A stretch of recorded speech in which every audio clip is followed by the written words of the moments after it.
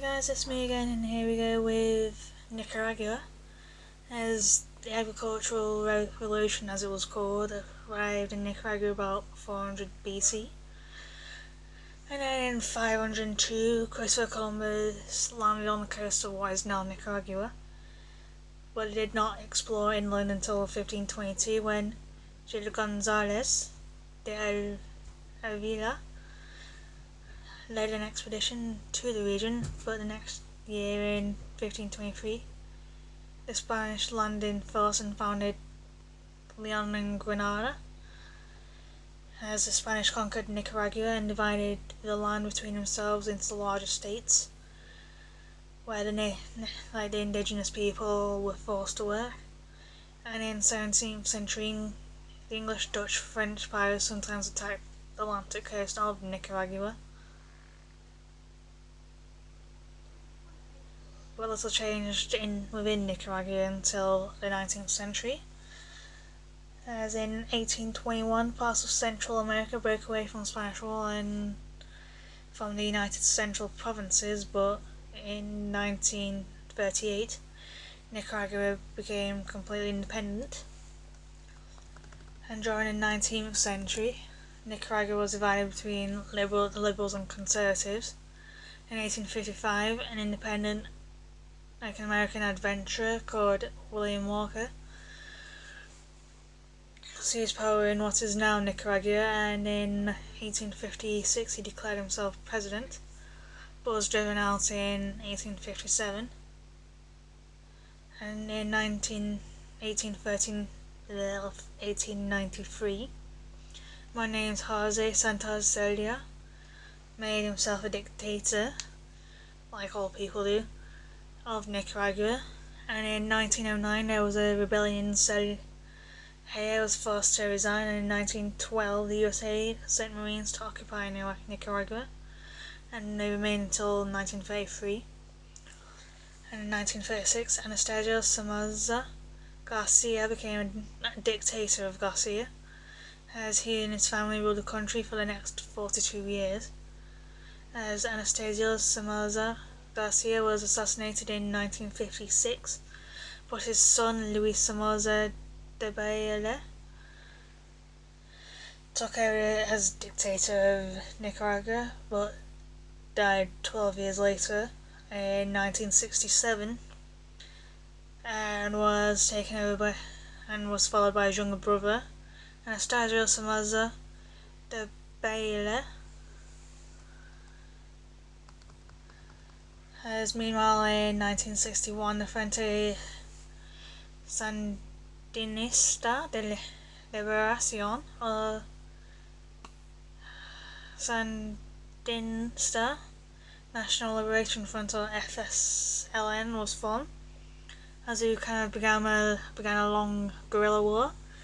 And in 1972 Managua was struck by a severe earthquake as Somoza and the Chinese took much of the international aid, and opposition to his regime grew. And in 1978 rebellion was spreading throughout Nicaragua, and finally in 1979 the Sandinistas launched an offensive, and in the 17th of July 1979 Somoza fled abroad, and on the 19th of July, two days after that, the Somozas fled abroad, the Sandinistas captured Managua. As a campaign against the Somozas had cost about 50,000 people, like lives and all that. While in 1972 Managua, the capital of Nicaragua, was devastated by an earthquake which also killed thousands of people. As Daniel Ortega became president of Nicaragua in 1984, while relations with the USA deteriorated. As in 1981, the US ended their aid and introduced a trade embargo in 1985, which was lifted in 1990. As in 1990, the opposition to the Sandinistas, the Union Nacional Opositora, UNO, won elections in the Assembly of the Presidency, as Violeta Chamorro became first female president. Maybe just disturb your peace, biscuits. As Violeta Chamorro became the first female president of Nicaragua. As in 1997, Arnoldo Alemán became president, followed by Enrique Bolaños.